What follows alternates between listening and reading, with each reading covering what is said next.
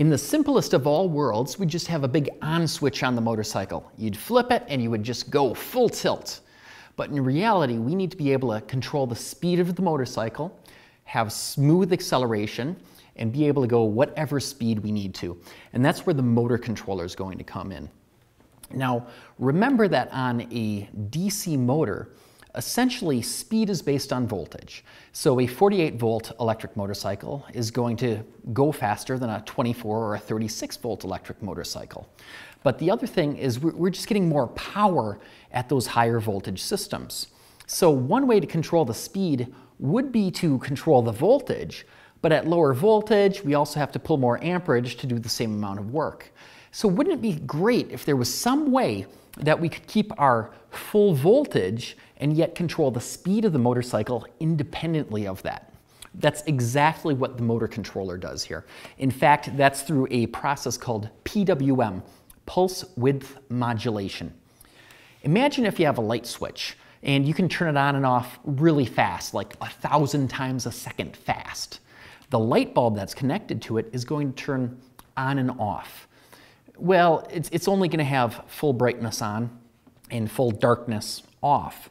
But if you were able to flip it on and off very quickly, you'd be able to get a middle brightness created from full on and full off, sort of creating a variable analog from a digital. And that's what this controller does. The MOSFETs inside the controller turn on and off very, very quickly, but the duration of the on to the off is variable. And that way we can change the speed of our electric motor and yet keep our high voltage system so that we have as much or full torque that entire time. Now this one here happens to be a Curtis brand. I've got experience with both Curtis and All-Trax. I have an All-Trax on this motorcycle. This one just happens to be a Curtis. It's sort of a leftover controller from a different project. They have a pretty good reputation. And let's start off right on the front of the controller here, taking a look at the specs. Now on the motorcycle, it's a 48-volt 300 amp controller. This Curtis one here is actually a 400 amp controller.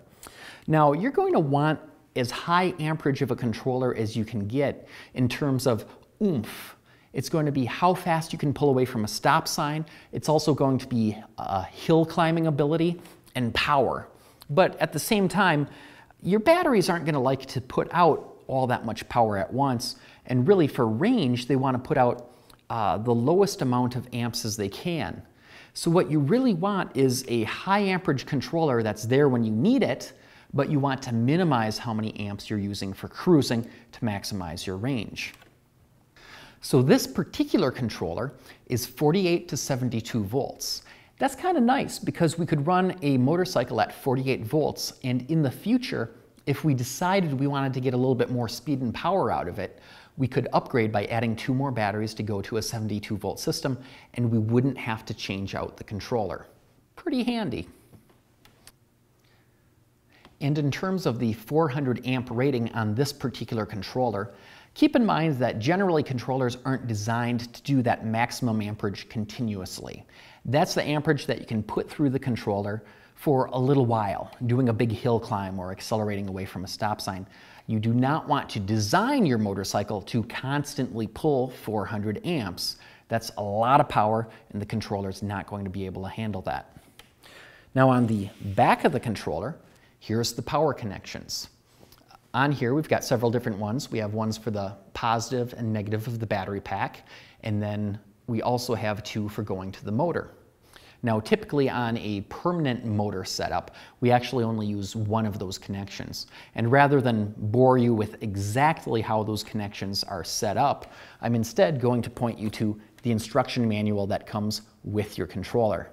Now another great thing is that companies like Curtis and All-Trax put this information up on their web pages. So for example, here's a diagram showing how to hook up the controller. But right now, even though you haven't ordered a controller yet, you can go online, you can download this to get a better sense of how exactly you'll hook that controller up. Now, also on this controller, we have some adjustments. In this case, they're on the side. There's 3 screws here. that you pull out with an Allen wrench, and underneath there's 3 potentiometers, which are adjusted with a small screwdriver. Those let you make some adjustments to this, including the throttle response, the maximum current. It allows you to tweak the motorcycle. One reason why this is important is without a clutch and with a lesser rotation of the throttle than you might have stock, you need to be able to tweak the controller a little bit to make it ride the way you want it to be. You don't want a motorcycle where the throttle is so touchy that just by going over a bump, you adjust the throttle, the motor responds, and suddenly it's not much fun to drive anymore. Likewise, how you pull away from a stop sign is also important. The throttle curve, how far you twist the throttle, how soon the controller responds to that can all be adjusted right here with these connections, these potentiometers that are under these plugs. Now on some other controllers, you program them. You plug in a computer cable and you use a small computer application to change the settings in the controller. In the All-Tracks controller that's on the motorcycle, it's the part of the AXE lineup of controllers. Those are programmed through a computer. In this case, it's through a very basic Windows application. Now, just a couple other things to keep in mind on this controller. On the back here, on Curtis controllers, this first pin is power that operates the controller, the circuitry, the logic of the controller. That's the power that's sort of the on-off switch to make this whole thing work. And that's positive pack voltage. In this case, it'd be 48 volts positive, but on some bigger controllers, it could be up to 144 volts. Now, the big main power connector that's right next to it is battery negative. That means that on this Curtis controller, the full voltage of your pack exists between these 2 points that are about 1 centimeter apart.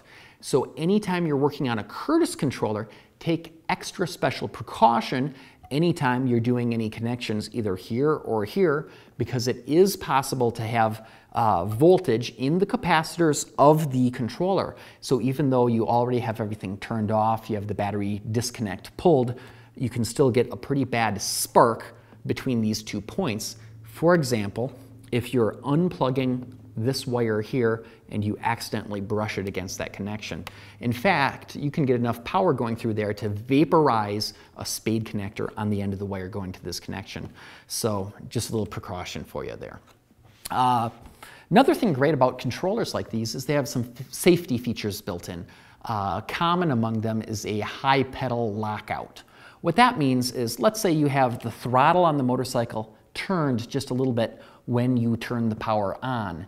Instead of the motorcycle instantly taking off, you have to fully release the throttle and then twist it before you'll get going again.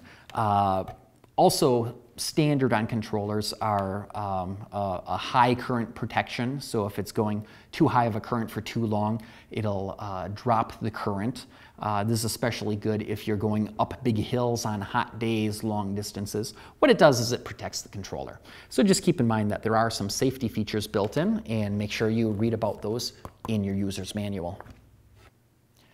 So when you're ready to connect the controller, what you're going to do is follow the manual for how exactly you connect the power cabling. You'll need to physically mount the controller using its mounting points to the frame of the motorcycle. And then, last but not least, you're going to need to wire up the throttle.